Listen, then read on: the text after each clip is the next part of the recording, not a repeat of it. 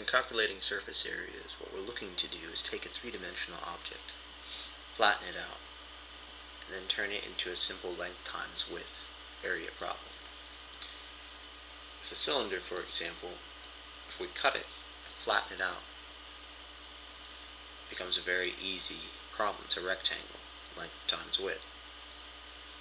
The bottom comes from the circumference of the circle, so it's 2 pi r, and the height is still the height. So the surface area is 2 pi r times the height. We can apply this same idea to more regular shapes. Here's something that's shaped like a vase, and if we take this vase, cut it, and flatten it out, do the same thing, it's still the same kind of problem. An area or a surface area of a three-dimensional object, or the area of just a planar object, is just length times width. So we need to figure out what the length and the width are. So this top part right here, this is y. Y is equal to f of x. The height here is the radius. Now both of these are going to depend on the function value. So we're going to have to come up with some way of writing them both in the same terms. So 2 pi r, y is equal to f of x.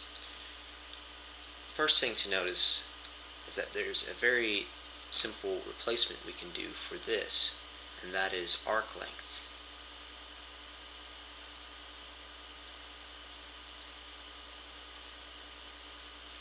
And this is y is equal to f of x, which is the y value.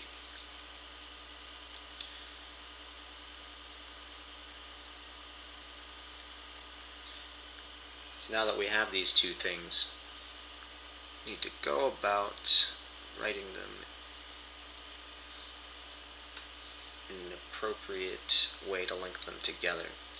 So arc length, one way of writing this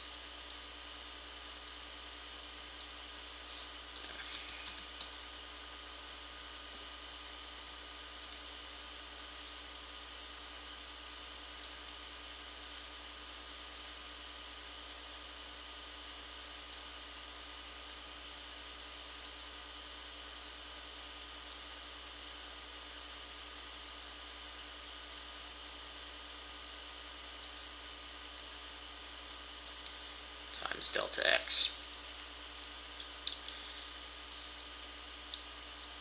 And all that's being done in addition is being multiplied by 2 pi y. So to make this area complete, 2 pi, instead of y, we'll write f of x star.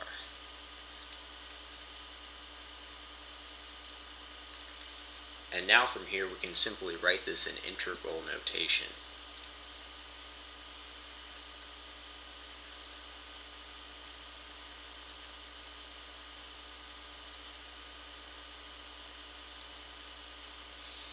Just write this as y.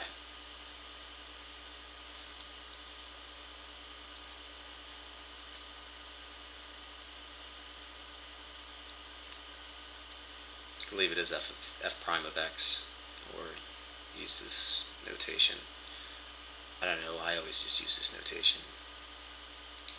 I just prefer it.